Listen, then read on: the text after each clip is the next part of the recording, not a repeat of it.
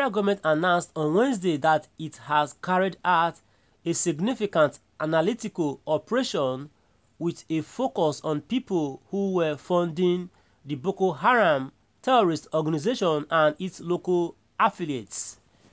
The government claimed it had so far requested further information about the alleged financiers of terrorism from 28 nations, which it revealed during the opening session of a 5-day compliance summit organized by the Intergovernmental Action Group Against Money Laundering in West Africa, or GABA. Mr. Mohammed Jiya, the director of the Nigerian Financial Intelligence Unit (NFU), stated that the government had received responses from nations such as Benin, Cameroon, Chad, Ghana, and Niger. The intelligence report presented to the government led to the development of an interagency operation which resulted in the degradation of Boko Haram activities.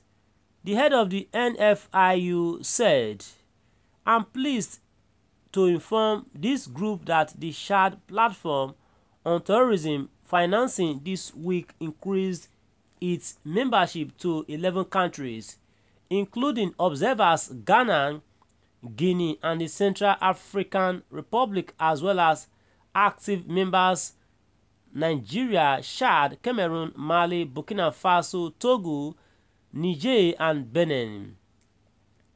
The Chad Basin and Sahel countries will henceforth have meetings every 3 months.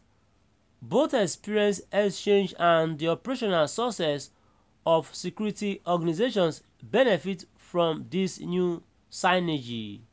He noted that 3 of the top 10 countries in the 2022 Global Terrorism Index (GTI) were from West Africa and characterized the summit, which has the theme "Current and Emerging Money Laundering and Terrorist Financing Issues," as appropriate and urgent. It will be recalled that in September of last year, Mr. Abubakar Malami San, the Attorney General of the Federation and Minister of Justice, stated that the investigation to identify individuals responsible for the insurgent operations in the nation was well long. According to him, the government would reveal their identities when it was suitable through a legal procedure that would involve prosecution. The government would issue a statement in this regard when it is appropriate, he added, adding that the inquiry has proceeded to an advanced point. The Director General of GABA, Mr. Abba Kimelabalo, praised Nigerians' efforts in the fight against money laundering and terrorism financing in West Africa during his speech at the conference.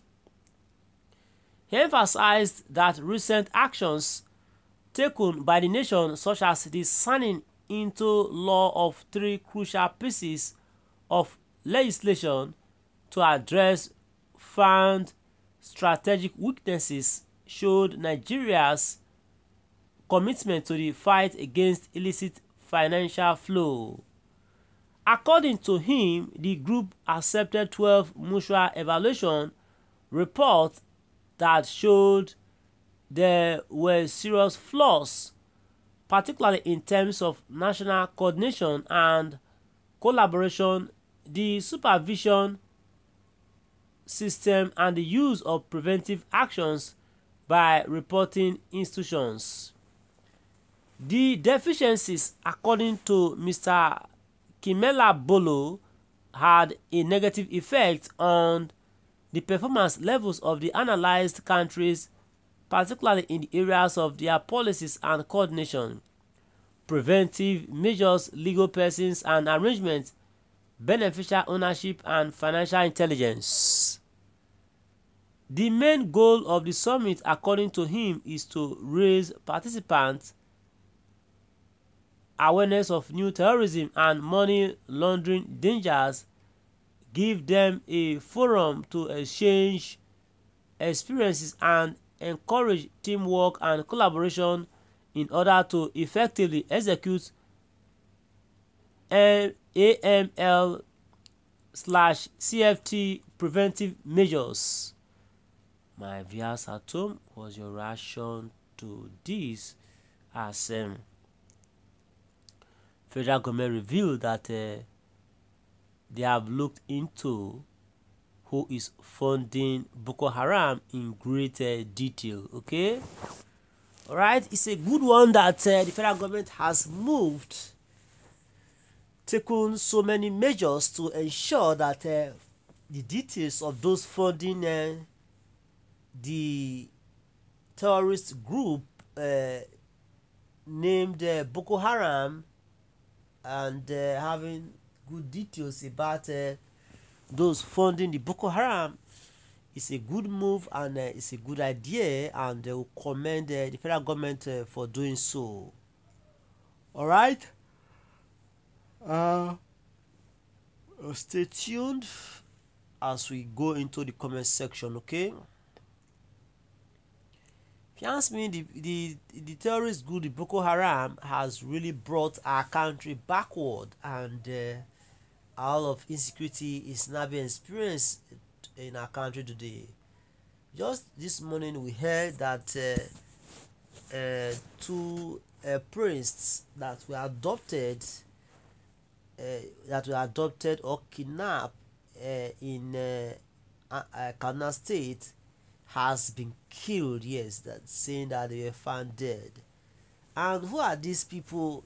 Kidnapping people. There are still a set of this Boko Haram. Yes, in this Boko Haram we have a lot of crime characterized persons. Yes, you see a lot of crime related persons as far as this Boko Haram is concerned. You see kidnappers, armed robbers, and all that. Name it. But we pray that they should change from such act or from such a business that they may have engaged themselves into. Okay, all right, let's see if we still have some time to take your reactions at the moment, and the time is never a friend. Ensure you subscribe to our channel and make this for viral. Bye for now, please. Okay.